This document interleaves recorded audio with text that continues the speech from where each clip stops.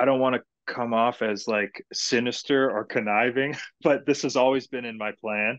Mhm. I wanted the opportunity to go to Ring of Honor so I could get these types of opportunities and to be put in contract signings, to be uh, put in a position to cut promos that make people feel something or to care about my journey in my wrestling career and to slowly start building my momentum and my steam back and adding value to my name and adding more value to what I bring to the table with the company. And Ring of Honor is in that company. So to be put in this position has always been the goal. So I'm happy that I'm here. And obviously, I thought I showed how motivated I was against Kenny. So these aren't opportunities that I'm taking lightly, and I'm very prepared and ready, especially for this Friday.